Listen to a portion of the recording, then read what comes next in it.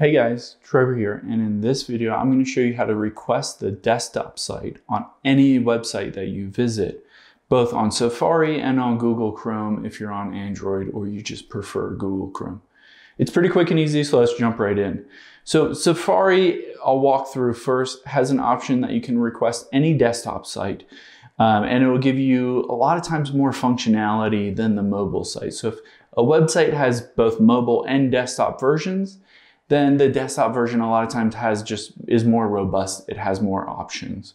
So the first thing, of course, we'll do is just head into Safari here.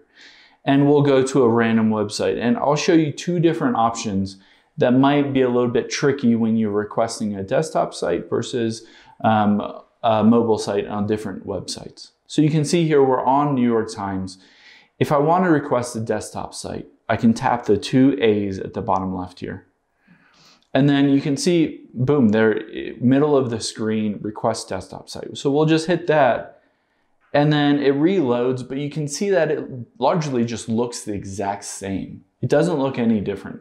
And that's because New York Times has what's called a responsive website. It doesn't really change the functionality. It just, kind of jostles the styling around depending on, on your mobile versus desktop. However, let's go to, say, Reddit. Let's choose Reddit as a different option. You can see here, I'm on Reddit. It has the mobile version. If I want to request a desktop site on Reddit, I can again tap the AA and then request desktop site.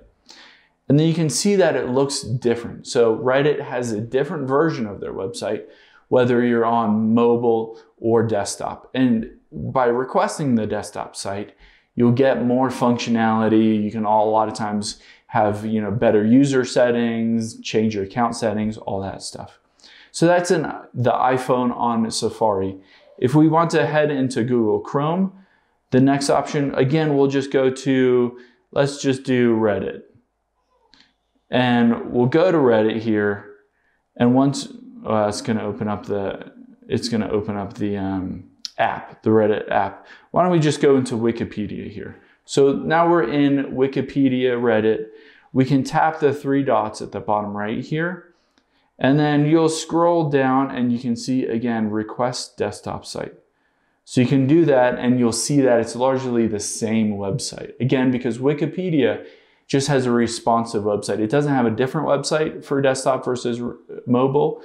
And if you ever want to go back and disable the desktop version and go back to mobile, you can just again go back down and request mobile site and it'll change it back to a mobile site.